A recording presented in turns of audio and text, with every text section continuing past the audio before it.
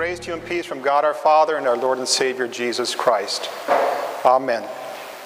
For our sermon text this morning, we read verses from 2 Timothy chapters 3 and 4. We begin at verse 10 of chapter 3. You, however, have followed my teaching, my conduct, my aim in life, my faith, my patience, my love, my steadfastness, my persecutions and sufferings that happened to me at Antioch, at Iconium, and at Lystra, which persecutions I endured, yet from them all the Lord rescued me.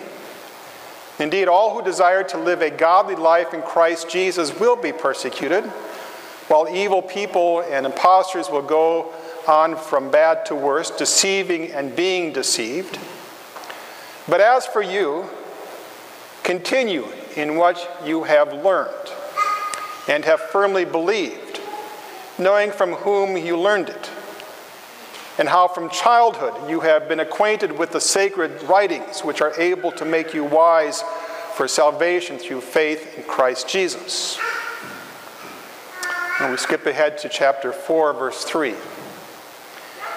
For the time is coming when people will not endure sound teaching, but having itching ears, they will accumulate for themselves teachers to suit their own passions, and will turn away from listening to the truth and wander off into myths.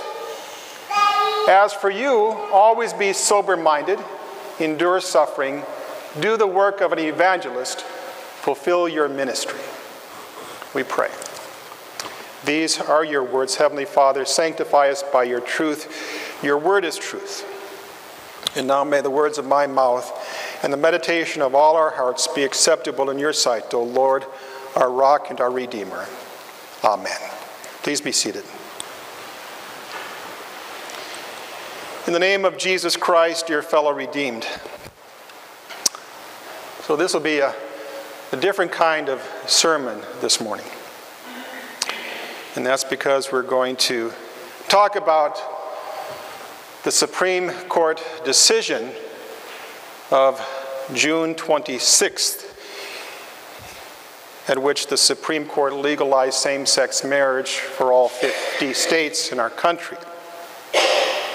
And it's interesting that pastors in our fellowship and the presidents of our fellowships, both the ELS and the WELS, and other church bodies like the Missouri Synod, and especially the president there, have all made statements about the Supreme Court decision, sent out prayers for churches to pray. In other words, they've made a big deal about the Supreme Court decision.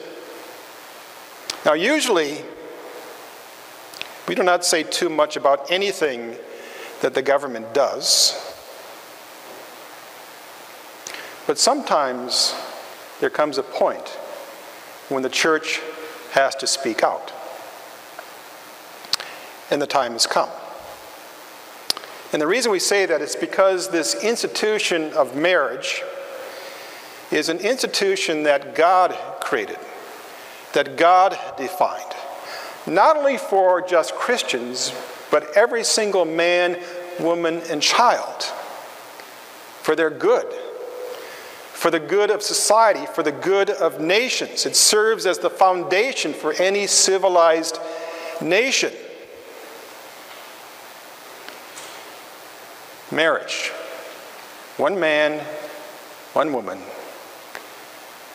Till death do they part, for the purpose of loving and honoring each other and for raising children.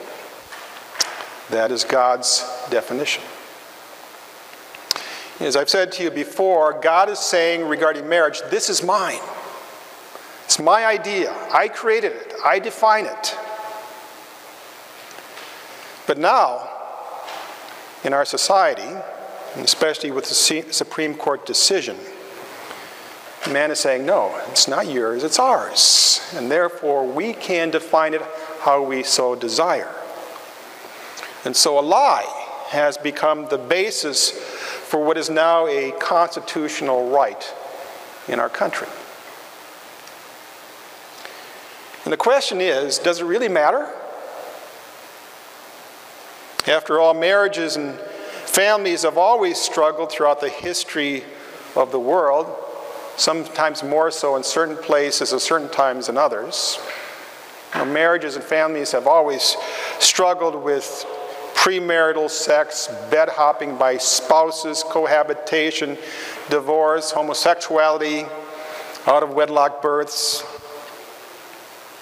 even though they have all continued to recognize marriage is to be between one man and one woman.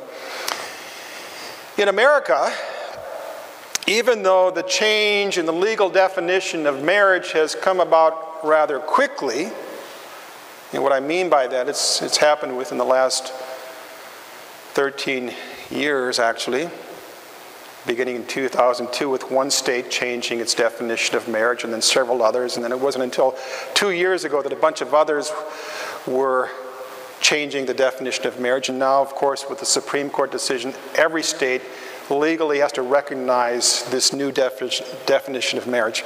But the point I'm making is this: even though this new definition has come along rather quickly, we have been messing with marriage and undermining marriage in our society for 55 years. We have done some really stupid things that have diminished the value of marriage, God's institution. In the 60s, we had the sexual revolution, which started to give us the idea that you can separate the act from the estate of marriage. Free love. Also followed by no-fault divorce laws, where the government essentially said, let's make ending this sacred institution of husband and wife very easy for people now. And so the divorce rate went from about 5% all the way up to 50%. And of course, that was accompanied by living together, where marriage is no longer considered to be that big of a deal, where it's not that important. And of course, out-of-wedlock births increased dramatically, so that now in the inner city, you have 80% of all births outside of wedlock because of the breakdown of marriage and the family. In the 70s and 80s, we had the growing celebration of homosexuality as an alternative and as a normal lifestyle. And then finally, the growing acceptance of same-sex marriage that reached its peak with the Supreme Court decision. But if you think about it, each of these steps was a step down, distancing our society from the sacredness of marriage. Each of these was like a knife wound trying to put to death what God has created for our good. Back in the days of the Roman Empire, there was a ton of sexual immorality, especially by some of the Roman emperors. But marriage between man and a woman was recognized as important and necessary for the good of the empire. And so it was encouraged, it was protected, in spite of the fact that there was all kinds of sexual immorality. They were basically saying, we still need this institution for the good of the empire. But now, our society and our government, over the last 55 years, especially with the Supreme Court decision on June 26th, is essentially saying, we don't need this institution. Let's have people change how they think about it. Let's undermine its sacredness and its usefulness. Let's promote the idea that it's not all that necessary. Let's dismantle it. Let's encourage the disintegration of the family. Let's open the door to all kinds of sexual immorality. And the point that we have to understand here is that they're doing so by policies, by laws, and by rulings of courts, using now the highest court of the land. And it's all a lie. Now, of course, man can never destroy marriage. Natural marriage is natural. It's written on man's heart. And so by nature, we know that it's good and that it's right, even if we don't treat it with great respect, as we should. And so the question is, can we turn things around? Well, perhaps God will have mercy upon our country and bring our nation to its senses. But we don't know. But he prayed that he will. A question here. Because of all that has gone on and has recently taken place, what's going to happen? Well, society or culture in general will greatly be affected.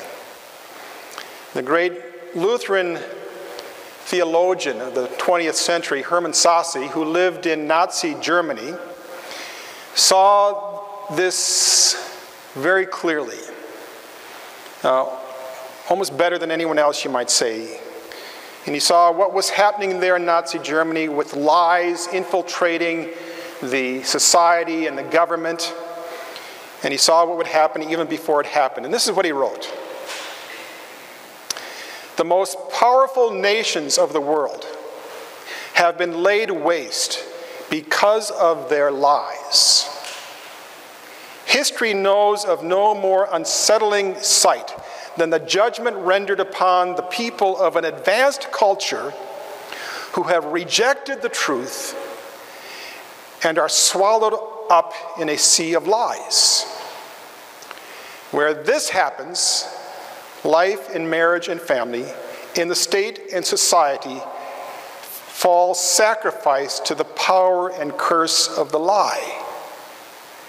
Where man can no longer bear the truth, he cannot live without the lie.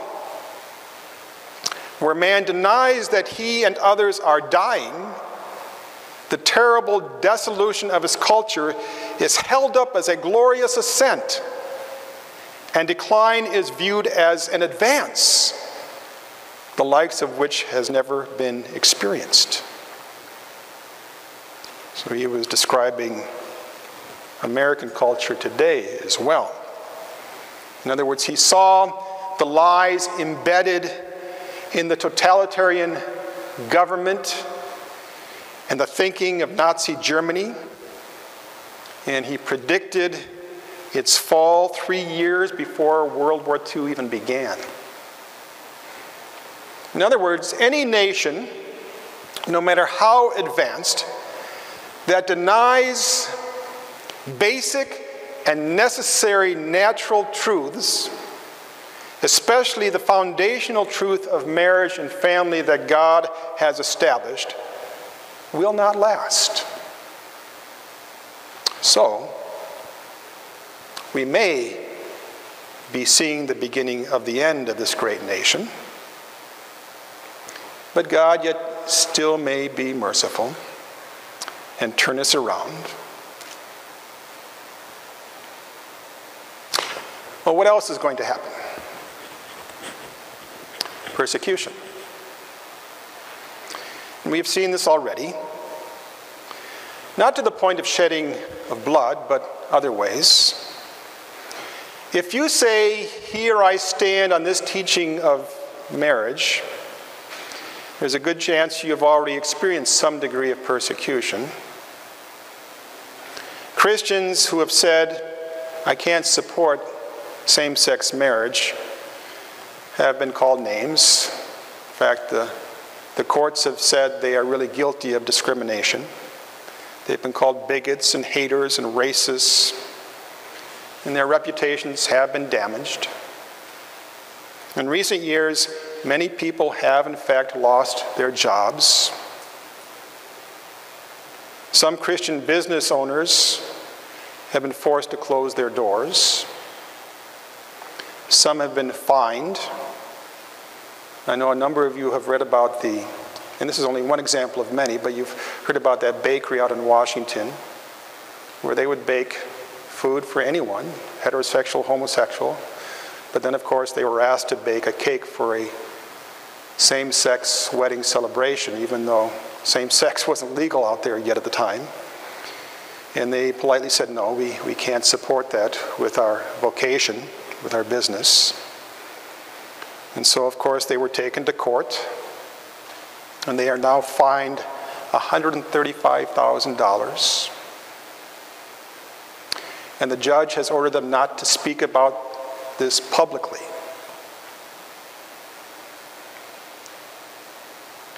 And of course, this took place before the recent Supreme Court decision, which means that we can only look forward to more of this nationwide.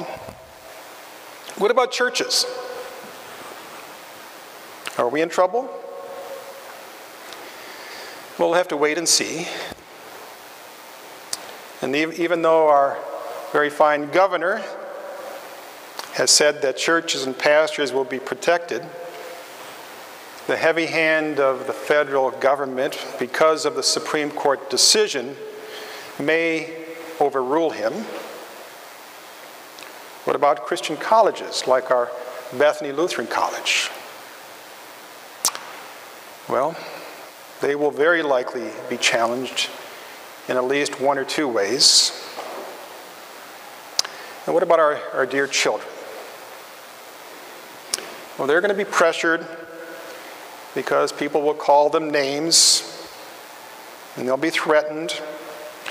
They're going to be pressured to change from a biblical way of thinking to an unbiblical way of thinking, to buy into a lie. But if they stand firm, they will be persecuted. As Paul says in our text, indeed, all who desire to live a godly life in Christ Jesus will be persecuted. So this is, par for the course in general for Christians throughout the history of the world, persecution. Now, I don't want to paint too dismal of a picture here unnecessarily, but we have to know what is happening and what could happen. But in view of what is happening, and in view of what could happen, how do we, as Christians, respond? Well, first, we have what St. Luke writes in chapter 13 that is very important for us as Christians. There were some present at that very time who told Jesus about the Galileans whose blood Pilate had mingled with their sacrifices. And Jesus answered them, "Do you think that these Galileans were worse sinners than all the other Galileans because they suffered in this way? No, I tell you.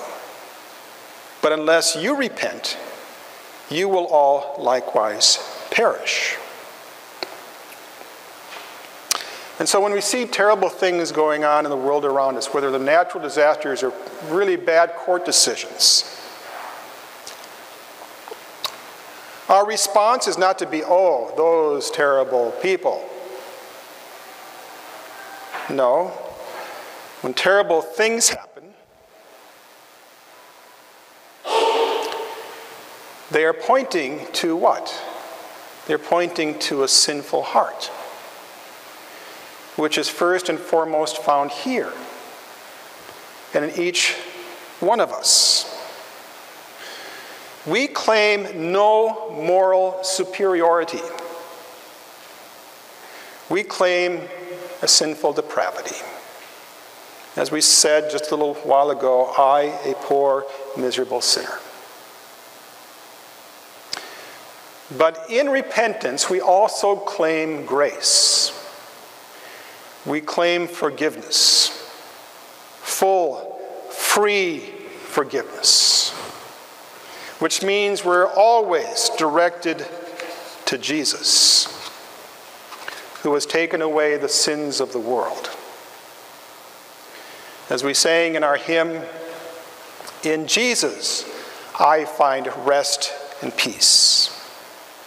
We're safe in his hands. Even though the world is full of sorrow and sins, in Jesus, I find rest and peace. So we respond with personal repentance. How else do we respond? We also respond by standing firm in our beliefs, steadfast, We do not cave to pressure. We do not compromise. We continue to believe that God's word in all that it teaches is true. But always we believe primarily that in Jesus I find rest and peace, because all of God's word points to him. How else do we respond by living in repentance and standing firm on the teachings of Scripture? Well, we will speak the truth when called upon to do so, but to speak the truth in love, or as Peter says, to speak the truth respectfully and gently.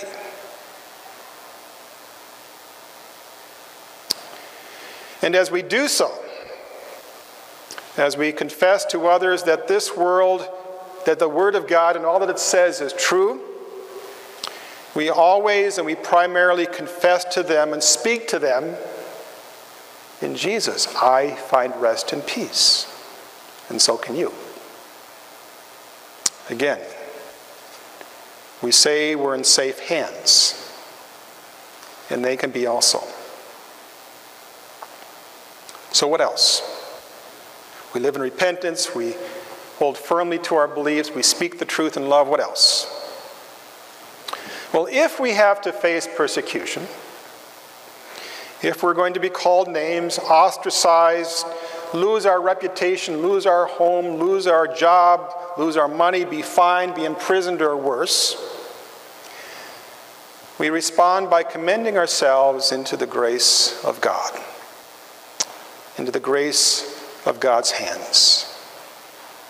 And that is, we continue to gather here as God's people to mutually encourage one another, to receive the sacrament for our comfort and strength, to hear God's clear word, to hear, for example, Jesus say to us, "Do not be afraid. Do not be afraid of those who kill the body but cannot kill the soul. Rather be afraid of the one who can destroy both soul and body in hell. Are not 2 sparrows sold for a penny? Yet not one of them will fall to the ground apart from the will of your Father. And even the very hairs of your head are all numbered. So don't be afraid. You are worth more than many sparrows.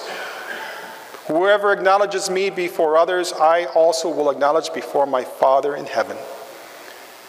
But whoever disowns me before men, I will disown before my Father in heaven." So, again, when we see terrible things happening in the world around us, we live in repentance. When the world says a lie is the truth, we remain steadfast in our beliefs. When society and our neighbor become greatly confused, we speak the truth in love. And when we are persecuted, we commend ourselves to God's grace found in his word and sacrament. For ultimately, as St. Paul says, our citizenship is in heaven, and from it we await a Savior, the Lord Jesus Christ. In Jesus, I find rest and peace. In a world that is full of sorrow and sin, in Jesus, I find rest and peace. We're in safe hands. Amen. Please rise. Glory be to the Father, and to the Son, and to the Holy Spirit, as it was in the beginning, is now, and shall be forevermore. Amen. And now may the peace of God, which surpasses all understanding, keep your hearts and minds through faith in Christ Jesus. Amen.